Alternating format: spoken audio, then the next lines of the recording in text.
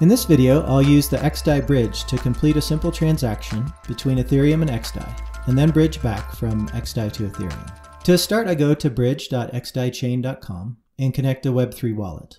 I'll start by bridging DAI to xDai, but you can start on either chain. I connect and see my balance on both chains. I'll enter in 1705 to round out my DAI balance, and then confirm the transaction in MetaMask.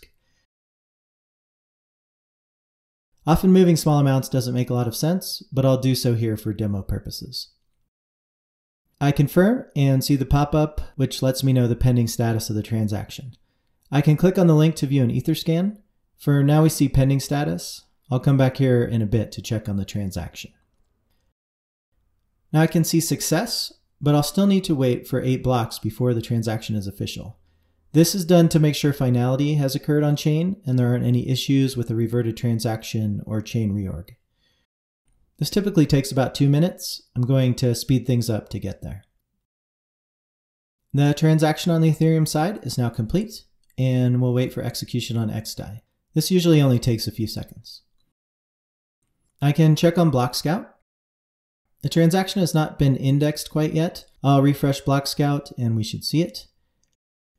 I see success and can scroll down to see more details about the transaction, including the amount of bridged DAI,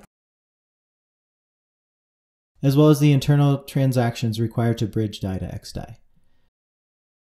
Now back on the bridge page, I see the 1705 has been removed from my mainnet balance and added to my xDai balance. Let's bridge in the other direction.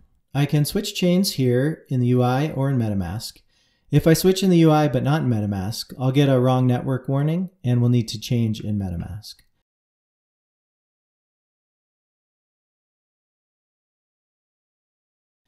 I add in the amount I want to transfer and click Request.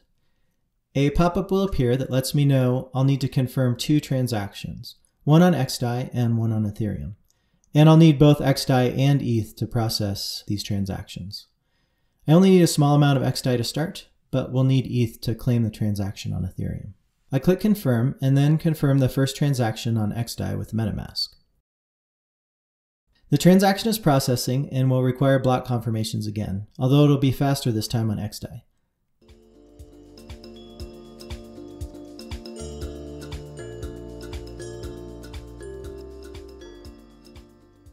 The first transaction is processed. Now we need to switch back to the Ethereum mainnet to claim our tokens. I switch back in MetaMask and see the Claim button. Click to claim and confirm in MetaMask. The transaction is claimed, and my wallet balance reflects the new amounts. I can learn more about this transaction in Etherscan. The History button is also very useful for seeing all of my previous transactions. I can click here to view sending and receiving transaction hashes, along with dates and status. I can also quickly find any transactions I haven't received with this filter, and then deal with them appropriately. In another video, I'll look at advanced features and settings of the xDai bridge.